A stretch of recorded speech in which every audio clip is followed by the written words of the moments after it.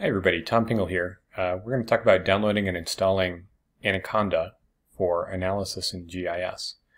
The first thing to do is to download the program. So if you go to anaconda.com/distribution or just Google Anaconda download, you're likely to wind up on this page. I'm going to hit the download button.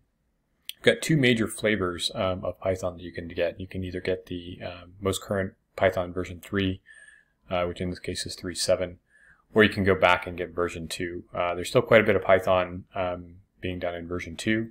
In fact, ArcGIS 10 is still in Python 2, but ArcGIS Pro is in Python 3.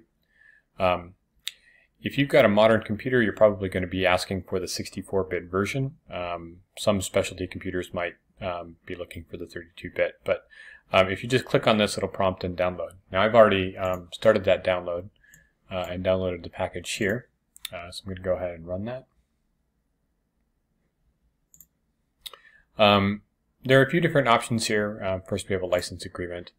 You can select the installation type. I generally, if I have admin privileges on the computer that I'm installing to, will install it for all users. We have to authorize that, and then it's going to give you a directory here to install to. I generally don't add this to the path environment anymore, and I do register it as the Python 3.7 on the system. So these should be the default options, and you can just hit OK. The installation for Anaconda will depend on your computer. It can take anywhere from a couple of minutes to, I've seen some installs take longer than 10 minutes. But there are a fair number of packages that get installed, so it may take a fair bit of time, again, depending on your computer.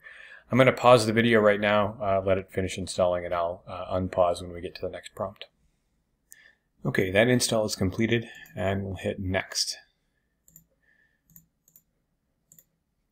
All right, when the installation is complete, you should be able to look under Anaconda and see these kinds of things. So you'll see Spider, you'll see Jupyter Notebook, Anaconda prompt. Next thing that we're going to do is we're going to install the environment that we're going to need for the course, which is going to include several packages. So we're going to use the Analysis in GIS YML, which is a configuration file. And to run that, we're going to click on the Anaconda prompt. I typically will run this if I have privileges as the administrator.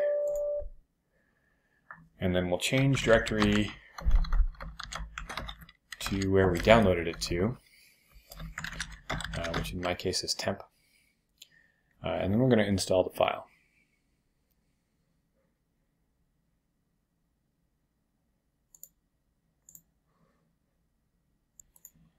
And to do that, we're going to type conda env for environment, create, and then we're going to give it this -f flag and the name of the YAML file.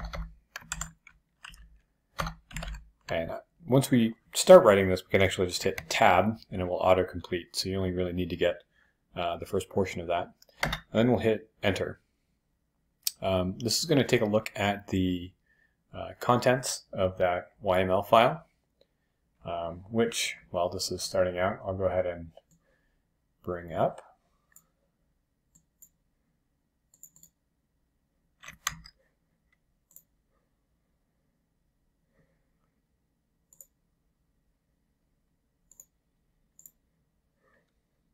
So I've loaded analysis in GIS.yml into my favorite text editor, which is Notepad++. And we're just taking a look at this. You can see that it's got a name, it's got a number of channels that we're using to do the installs, and then it's got some dependencies. These are going to list all of the packages that need to get installed along with it. Over here on the left, back at the Anaconda prompt, you can see that these packages are actually getting downloaded right now, and then they're going to get installed. So I'm going to hit pause. This shouldn't take too long, but there's no sense in watching paint dry here. I'll pause the video and unpause it when it's done with the install. Okay, after a couple of minutes, those packages are downloaded and installed. We get a message here at the bottom that shows us how to activate the environment. So we can type in Anaconda activate analysis in GIS, And when activated, you'll see that we've changed from base to analysis in GIS. The last thing we might want to do is run a Jupyter Notebook. So to do that, all we need to do is type Jupyter-Notebook